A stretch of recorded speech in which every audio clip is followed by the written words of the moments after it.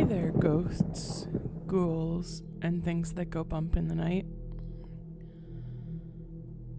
I hope your week has been better than mine. I'll be honest with you guys, I just wasn't ready to talk about what's been going on with me last week. But I think it's only fair that you guys hear all about what's been happening with me for the last couple of weeks and why I'm trying to find out everything I can about this scroll I have. But to really understand why this scroll is so important, I need to tell you about Naomi. Because, after all, this really is her story. So, I met Naomi shortly after I turned 18, on our college campus. It was the first day of classes, and I was lost. I was supposed to be going to room G105, but when I walked through the front doors of the building, all of the rooms started with a 2. I must have walked up and down that hallway like 5 times, trying to figure out how on earth to get downstairs. Where the heck is this place? I muttered to myself. I was getting frustrated. I glanced through the window pane of the door that led to the back stairwell to go upstairs and the emergency exit. From my angle, it looked as though the stairs leading up to the second floor and the exit doors were all that were to be found in that small entryway. Hey, excuse me. Are you looking for the ground floor? I had a class there earlier and I'm headed that way. I could show you how to get downstairs. A voice interrupted my grumblings. Yeah, sure, that'd be great, I guess, I replied. Before me stood a young woman, approximately my age, about 5'2". Honestly, compared to my 5'9" self, she seemed pretty minuscule, but at the same time, I got the impression that messing with her would end up with the opposer on the ground. I'm Naomi, she said, gesturing for me to follow her. Naomi Johnson. I'm studying to be a teacher. What about you? Oh, hey, I replied. I'm studying to be a teacher too. Small world, I guess. Are you going to Dr. Terry's class? Yeah, are we going to the same place? It'll be nice to already know someone. She laughed lightly and led me to a stairwell tucked behind the emergency entrance. I guess that makes us best friends. Little did Naomi know, she had predicted that absolutely correctly. While neither of us actually ended up becoming teachers, we both changed our majors and went in different studies our sophomore year, but we were inseparable from that day on. Even now, in our 30s, that hasn't really changed. We only live about an hour apart, and while we definitely have our own separate lives, we always make time for each other. Whether it's just silly late night chats, or hanging out for a movie night, because, let's be real, priorities. And that's why, when I found out that my grandparents had bought the house next door to theirs, the house that I had heard my whole life was haunted, I knew Naomi would want to go explore it. See, Naomi has always loved spooky things. She's actually what got me into horror. I guess growing up watching Halloween and The Exorcist and the like just does that to a person.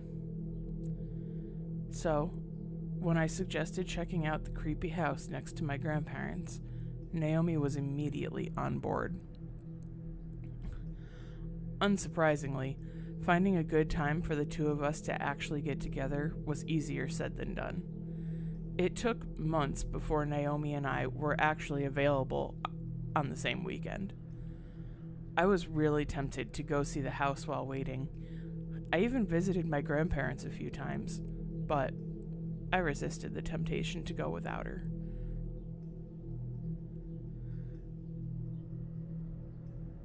In fact, by the week before Naomi was due to visit, I felt like the house was just calling to me. I was dreaming about it at night and daydreaming about it during the day.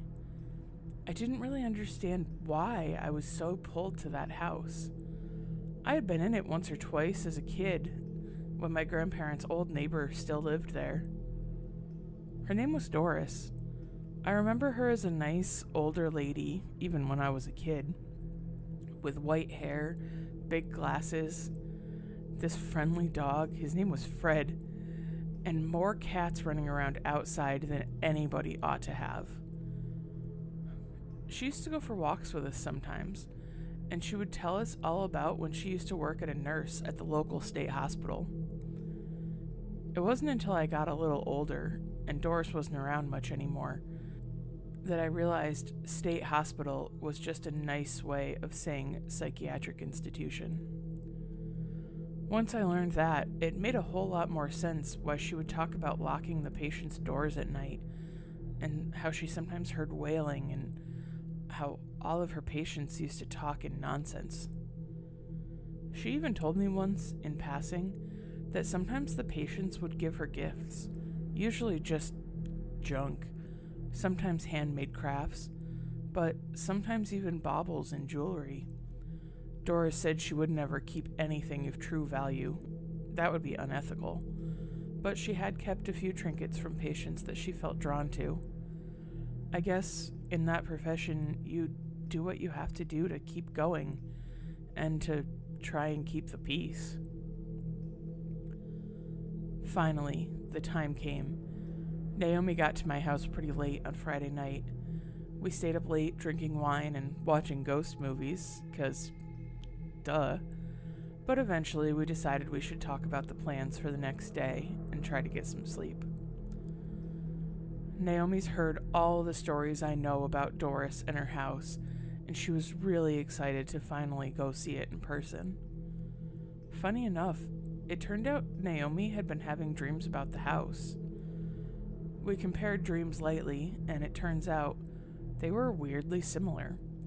We'd both seen flashes of the home, inside and out, which was doubly weird for Naomi considering she'd never been inside.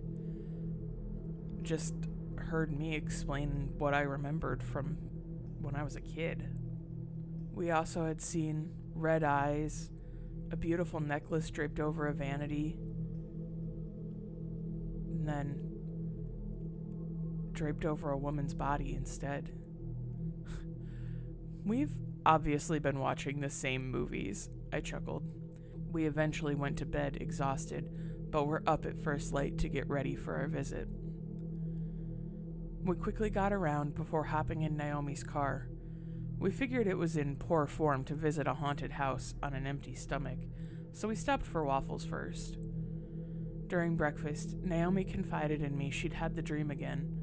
This time, the necklace was even clearer. It was a locket, she confirmed, and she knew in the dream there was something really important inside. This time, instead of being draped over a body, it was draped over a scroll, just sitting on Doris' wardrobe. "I'm really curious about it now," she told me, while fiddling with her own long pendant around her neck. "I wonder if I'll find it at the house." "That's weird," I told her. "I didn't dream at all last night. I was totally expecting to, too. I guess you better be on the lookout for that necklace." I laughed. If I had realized then how wrong I was, I wouldn't have even suggested we go to the house. I would have found something else, anything else for us to do that day. But only hindsight is 20/20. We finished our breakfasts and were on our way to Doris's house. It only took about half an hour to get there, and by the time we did, we were both practically vibrating with excitement. Parking and jumping out of the car, we quickly stopped at my grandparents' to say hi, catch up, and grab the keys, and then we were off, crossing the yard between Doris' house and my grandparents' and unlocking her back door. The door opened into a laundry room which led to the kitchen and dining area. The first thing we saw as we walked in was a large freezer unit, but we tactily agreed to leave that alone.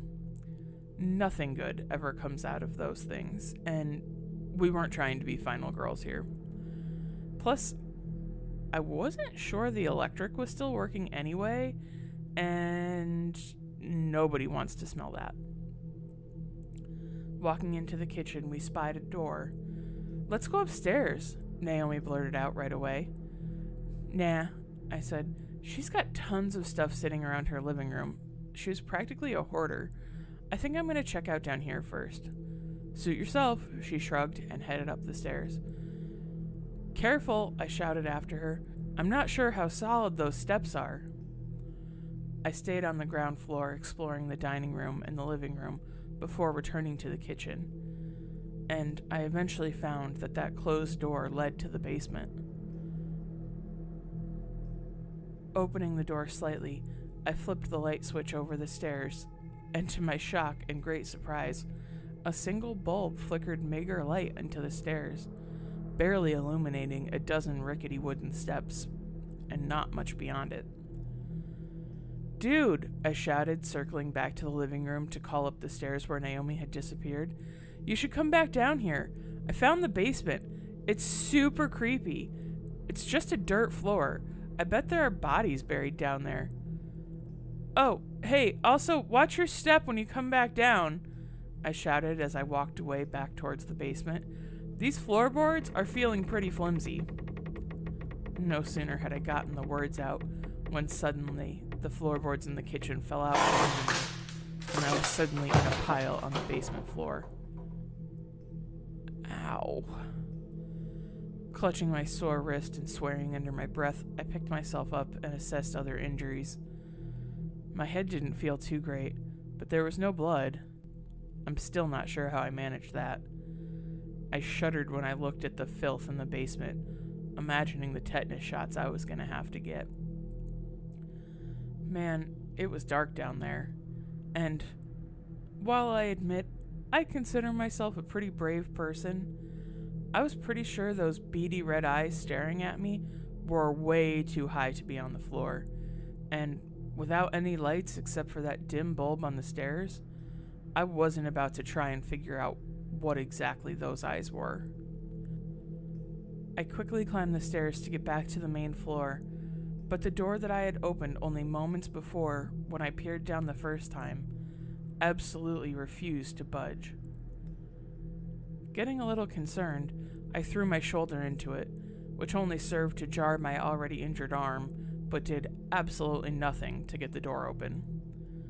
Suddenly, a blast of cold hit me, and I was shoved back down the stairs. If I didn't know any better, I would have thought ghostly hands were pushing against my shoulders. It felt like a human being pushing me away. Before I could even scream, the lights flickered out with a pop. That's it, I thought to myself, trying to get myself back together sitting on the basement floor. I'm out of here. I was officially freaked out, and I was in some serious pain. Multiple falls will do that to you. I needed to find Naomi and get out of this house. What if the upstairs was rotting like the kitchen? I didn't want Naomi to fall. 2 stories? That wouldn't end well for her. Remembering my cell phone, I pulled it out and tried to call her. It had smashed in my pocket when I fell. Whether the fall from the kitchen did it or the tumble down the steps was anyone's guess. I reached the top of the stairs again, cradling my arm, and still the door wouldn't budge.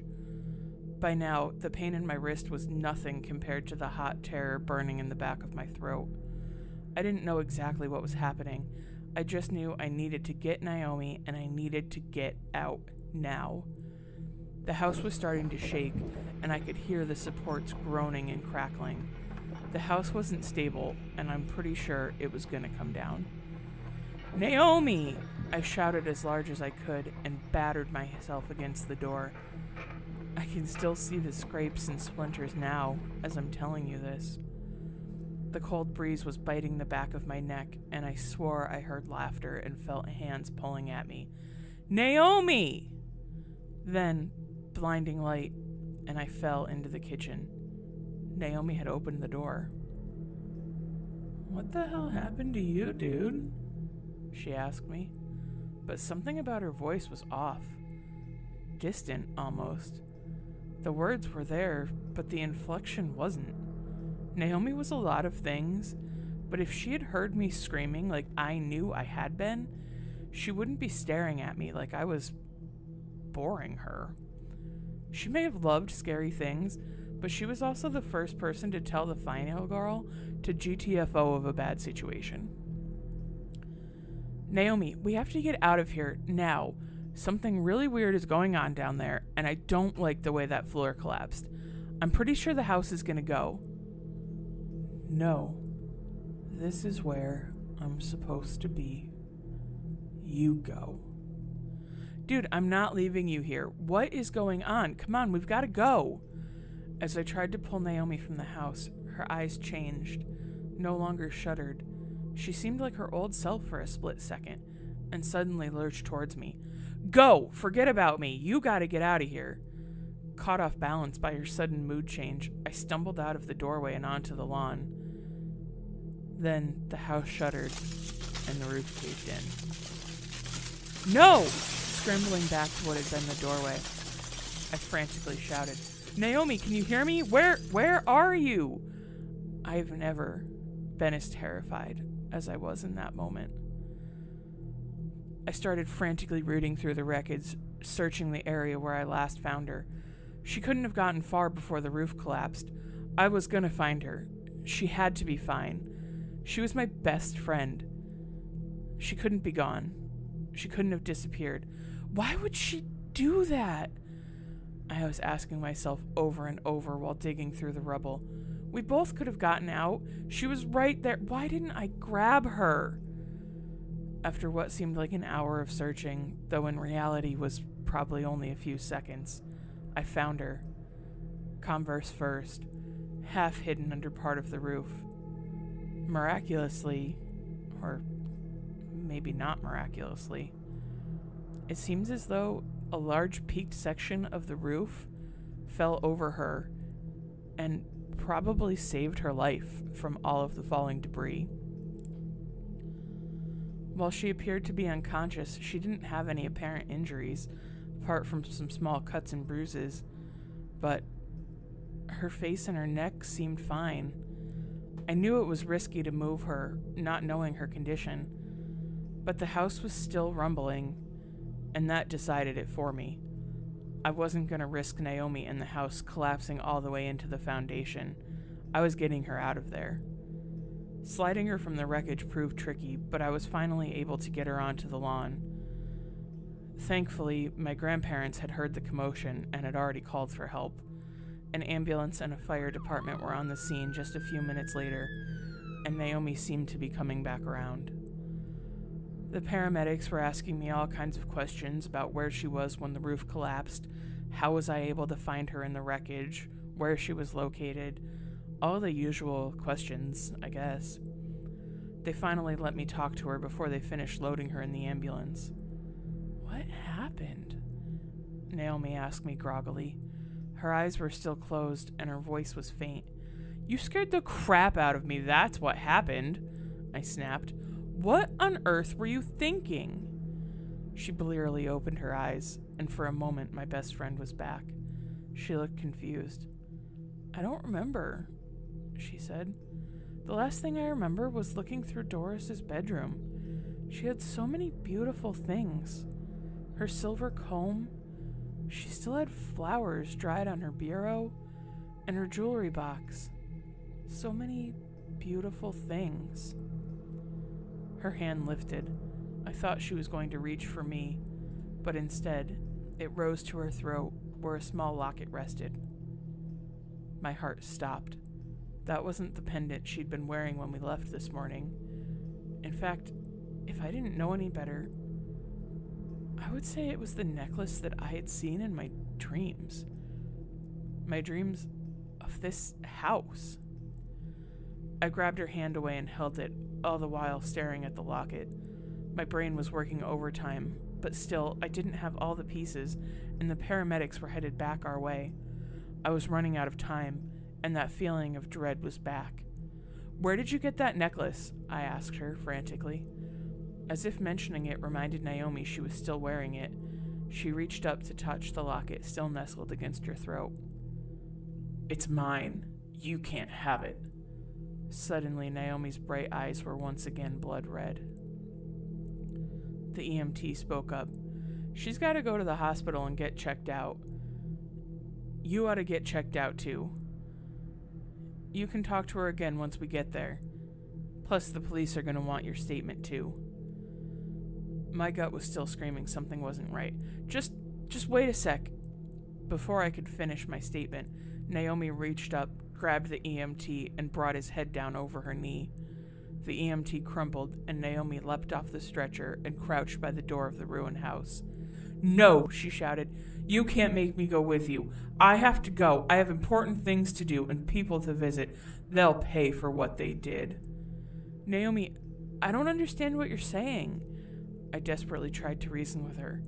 "Okay, dude, I think you've got a concussion. You're not acting right. Let me help you. We can go together, okay? Come on. Let's just go talk to a doctor." "No. Go away. I can do this myself." Before I could reach her, Naomi sprinted towards her car, locking the door and turning the engine over before I could even process what had happened. The squealing of tires and the kick of gravel signified Naomi peeling out of the drive. Where she was going was anyone's guess, but I had a sinking suspicion it wasn't anywhere good. As I turned away from Naomi's fleeing vehicle, trying to just pick up the pieces and figure out what had happened, I noticed a small parchment bound up like a scroll. She must have left it behind. I stuck it in my pocket before anybody else saw it. And that, listeners, is where I'm at now. I've looked over the scroll, and I'm at a loss. I know this can help explain what happened to Naomi. I know there's more to this story, and I'm not gonna rest until I've figured it out. My first problem is I can't read it, and trust me, I can read a lot of languages. It's kind of my thing. But I won't stop until I've figured this out. I won't stop until I get my best friend back. I know she'd do the same thing for me. So that's why I've been away the last couple of weeks. I needed a little time for my wrist to heal and to track down some people better suited to scroll reading. I know I'm supposed to be resting, but I can't. Not knowing Naomi, or at least Naomi's body, is still out there somewhere, and knowing she needs help. I don't know exactly what happened while I was trapped in the basement, but I will figure it out, and I will get her back. I've got a plan, and I'll update you once I know more. But until then, as always, I'll have other fun stories of the strange and unusual here. After all, I need something to take my mind off this scroll, even if it's only for a short while. So, until we meet again, listeners, thanks for sticking with me. Stay spooky, and remember, sometimes it's more than just a story.